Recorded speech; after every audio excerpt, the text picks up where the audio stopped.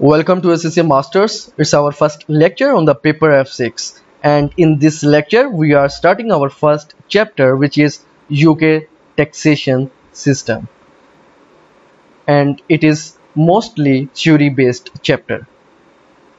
Now first of all, we should know tax year. The UK tax year starts from 6th of April and its end on 5th of April. Now this information is very important to remember in your exam questions, because according to this information we may require to take a value on a pro rata basis. Fine. So this information is very important to know and remember.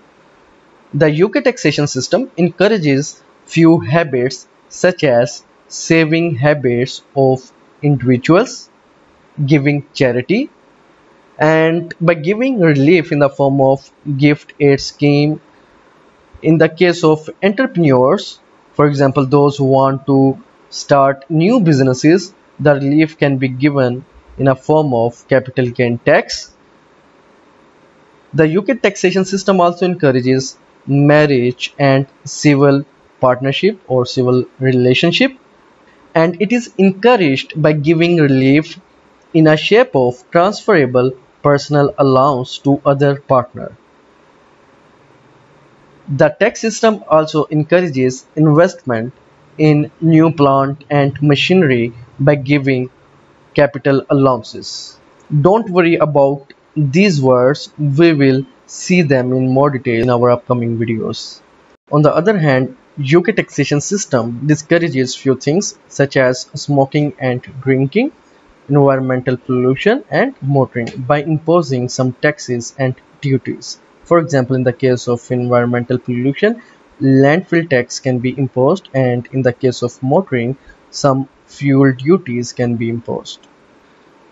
Now here we have few types of taxes. We will discuss them one by one. First of all, we have income tax. It is payable by individual on most of their income. Sorry for the spelling of income. Corporation tax, payable by companies on income and chargeable gains. Capital gain tax, it is payable by individual on the disposal or selling of their capital assets. Then we have VAT or value added tax, which is payable by the final consumer on the purchase of goods and services. Next we have inheritance tax. It is payable by individuals on lifetime and death transfer of assets. And finally we have national insurance contribution, which is payable by individuals who are employed or self-employed and the businesses in relation to their employees. Now we categorize few taxes as revenue taxes while others as capital taxes. Now which taxes are included into revenue taxes? It includes corporation tax on income profit, national contribution and income tax. While in capital taxes we have corporation tax on capital gain. Okay, so this corporation tax is on capital gain while this corporation tax is on income profit. Just remember this difference, and we will see the more details of capital gain in our upcoming lectures. And then we have capital gain tax and inheritance tax, which is categorized as capital taxes. Tax avoidance and tax evasions are two separate concepts. Tax avoidance is a legal method to reduce the tax burden, while on other hand, tax evasion is a deliberate deception to mislead HMRC in order to pay less tax. HMRC is a tax authority in UK. Okay. Different type of taxes have different type of social effects. In social factors, we have direct taxes, indirect taxes, and progressive taxes. If I talk about direct taxes, then these are on either of the following. For example, income and profit, gain, or wealth. By income and profit, we mean income tax. By gain, we mean capital gain tax. And by wealth, we mean inheritance tax. Taxes on capital or wealth guarantee that individual cannot dodge tax collection by having an income of zero and surviving only on the sale of capital assets.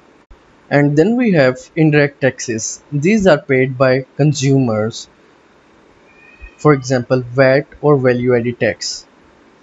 These kind of taxes discourage spendings while encourage savings.